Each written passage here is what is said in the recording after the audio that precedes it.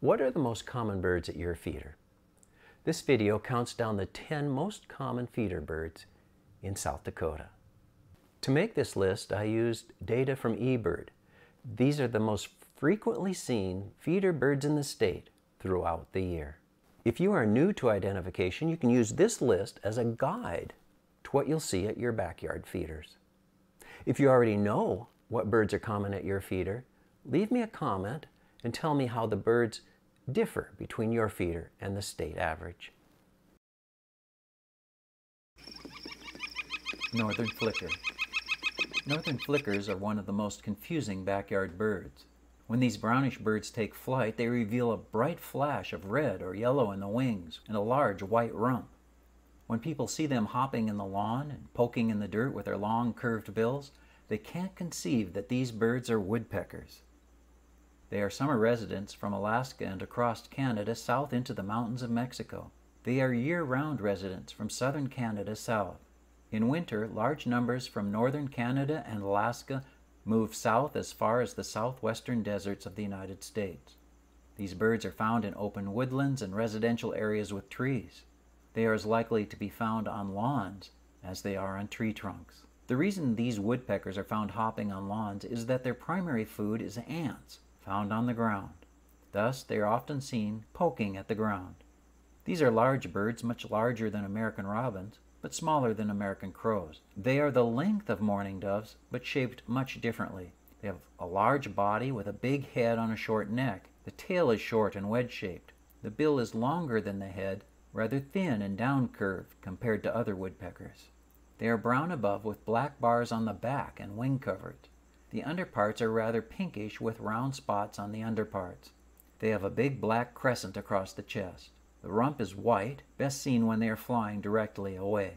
They have brightly colored bases to the wing feathers that are hidden until they take flight. From below or underneath, the tail is brightly colored with wide black tips to the tail feathers. Eastern birds have yellow bases to the wing and tail feathers. They have brown faces and gray crowns. Males have a black whisker mark and a red nape mark, which females lack. Western birds have salmon red wing linings and tail. They have a gray face and brown crown. Males have a red whisker mark that is lacking in females. Northern flickers visit suet feeders. They will also nest in specially built flicker houses. Downy woodpecker. Downy woodpeckers are tiny and common visitors to backyards across the United States. These woodpeckers inhabit nearly all of North America south of the tundra and away from the driest deserts. They like small deciduous trees, willows, and brush. They're common in backyards. Like other woodpeckers, these birds hitch up small trees. However, they often cling to the small outer branches. They even hang on twigs and small bushes such as wild rose and teasel. They are bigger than house finches, smaller than red-winged blackbirds, but shaped differently than either. These birds have stocky bodies and big heads. They have short, stiff, pointed tails. The legs are short. The feet are large with strong claws. The bills of these woodpeckers are chisel-shaped, but especially short and petite. The overall pattern of these birds is black and white stripes. The wings are black with numerous white spots and bars. The back is white. The underparts are white or tinged with buff. The face is white, the crown and nape is black, the ear covert black, and there's a black malar stripe. The tail is black with white outer tail feathers. Males have a red spot on the nape that females lack. Downy woodpeckers eat suet at your feeder. Blue jay. Blue jays are one of the most well-known birds in the United States. Birds are found year-round east of the Rocky Mountains, from southern Canada to Texas and eastward. There's a noticeable migration of some of their population in most of their range. Birds move northward into the Great Plains of Canada for the summer. Though they are found in woodlands of all types, they are especially attracted to oak trees. They are common in residential areas too. Brash and conspicuous, blue jays have a complex social structure. The more the crest is raised, the more excited or agitated the bird is. Jays are fairly large backyard birds. They are just a bit larger than American robins. These are stout birds with large rounded or wedge-shaped tails. They have large legs and feet, and they have a bushy crest. The bill is fairly long and strong. Genders are similar in plumage. They are blue above, including the crest. They are gray below with a black necklace across the throat. The wings are barred with black, with white wing bars and trailing edges. The blue tail is barred with black and has white tail corners. At your feeder, blue jays love whole peanuts and sunflower seeds. Have you seen the birds just discussed at your feeder? Congratulations! If not, here are some more birds that are even more common. European starling. European starlings are often mistaken for blackbirds, but they are in different bird family, don't share a lot of similarities other than their general black coloration. These birds are year-round residents from southeast Alaska, across southern Canada, and all of the lower 48 states into northern Mexico. In addition, birds move northward into northern Canada in summer. They are found in urban, suburban, fields, and orchards. In autumn and winter they gather into huge flocks, often with other blackbirds. These birds have the body size of an American robin, but a much shorter tail. They are about 8.5 inches long from the tip of the bill to the tip of the tail. They have plump bodies, rather large heads, and short tails. Wings are short and pointed in flight, almost triangular. Their bills are long and pointed. Dark brown birds that are worn in late summer get fresh new feathers in fall. Then their iridescent black feathers are tipped with white chevrons. These gradually wear off during the winter and spring. By summer they are mostly black, without many spangles. Breeding birds have yellow bills. The bills are brown in the non-breeding season. Both genders are colored the same. Because of their aggressive nature, most people do not like starlings at their bird feeder. Starlings have weak feet, so have trouble eating from tube feeders and special upside-down suet feeders. House sparrow. House sparrows were first introduced into the United States in 1851 and quickly became common coast to coast. These birds are year-round residents from Canada south through Mexico. They were originally birds of Europe and Asia, but have colonized basically every human-occupied city in the world. Towns and cities are the primary habitats of these birds. Wherever there are permanent human settlements, these birds are there. They choose to nest in houses, buildings, and other human-made structures, but also in nest boxes provided for other birds. They also thrive in farms and ranches, especially stables and grain storehouses. These are social birds, often found in large flocks. They tend to squabble and have a complex hierarchy. Males are dominant in fall and winter, but females dominate in spring and summer. They also tend to be aggressive toward other birds at the feeder. These sparrows are not related to New World sparrows, thus they are differently shaped. They have a short body, full breast, large head, and short tail. The bill is triangular, short and pointed, but thick at the base. The bill of female and fall males is dull yellowish, the bill of spring males is black. In fresh fall plumage, males are dingy brown above, with dark stripes on the back, dusty brown on wing and tail, with a gray rump. They have one large white upper wing bar. They have a bit of black on the chin. As their pale feather tips wear off during winter and spring, the black bib on the male reveals itself. The crown becomes grayer, the face whiter, and chestnut patches on the nape and shoulder become more obvious. Females remain in dull plumage all year. The underparts are dingy gray. Upper parts dull brown with dark lines on the back.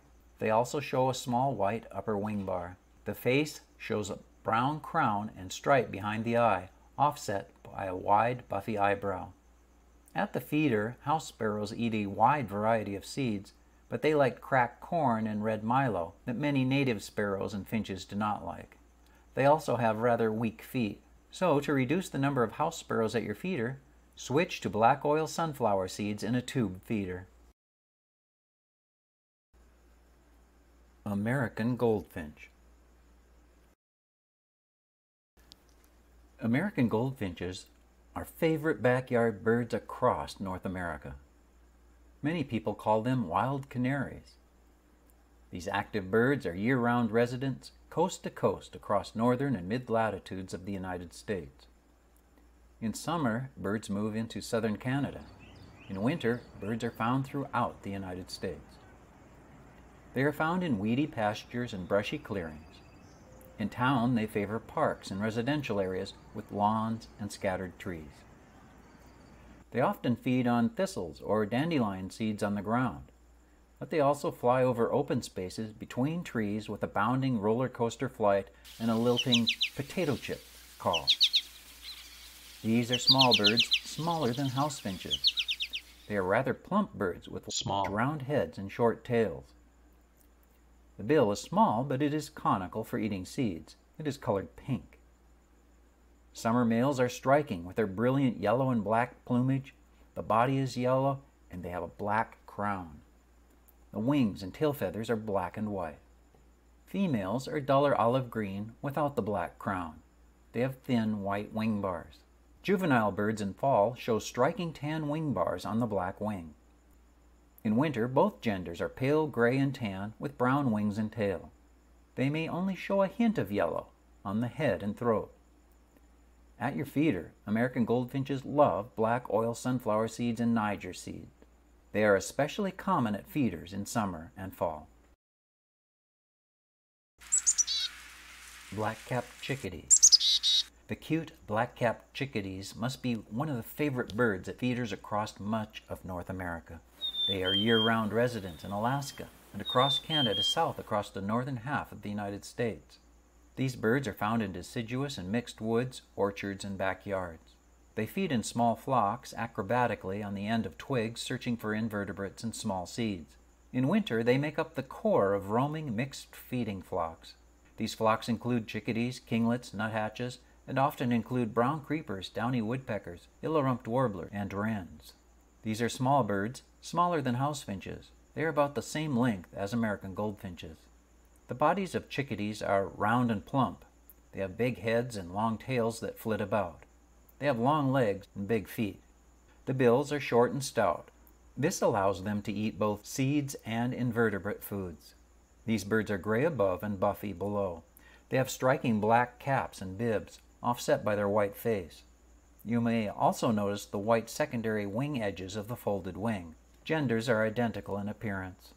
At your feeder, black-capped chickadees love black oil sunflower seeds. They take these one at a time to a nearby branch. They hold the seed with their feet and pound the shell open with their bill to get the kernel inside. In fall, they often take the whole seed away and store it for the winter in what's called a cache. Okay, we've reached the 3 most common feeder birds in South Dakota. Can you guess what they are? Could you do me a favor, my friend? If this video has been useful to you, can you click the like button so that YouTube shows it to more people? Thank you.